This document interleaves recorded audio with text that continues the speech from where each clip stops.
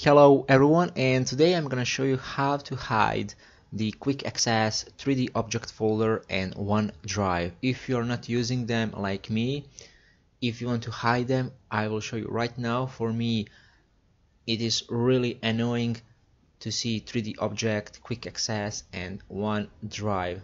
So let's start. Check out the description below of this video to download these registries. After you download it, extract the files from the WinRAR, and first I'm gonna hide OneDrive and 3D object folder. So depending on your system, we have 32-bit and 64-bit. I'm using 64-bit, so I'm gonna choose 64-bit, hide OneDrive from File Explorer. So here, right click and go to merge, click yes, and click OK.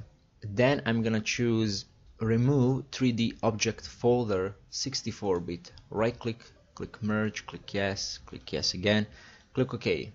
Okay, after that I'm going to hide quick access. So simply select hide quick access, right click, click merge, click yes again, click OK. And now I'm gonna sign out the windows and I will be back.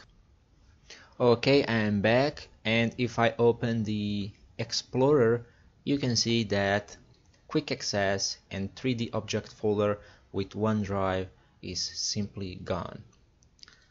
So for me, this is much better. It's look like the window Explorer is much cleaner, it's much simply than with the quick access and 3D object and OneDrive, because I'm not using them and I'm gonna keep it like this. And that's it. If you're wondering how to restore quick access 3D folder and OneDrive, just go to the same folder, and here you have option to restore. You see 64-bit restore OneDrive, restore 3D object folder, and is the same for the quick access. Just show quick access. You can right click and click merge, and that's it. But I'm not gonna do that because I'm gonna leave it like this. It's much better for me. And that's it. Thank you for watching and see you next time. Bye.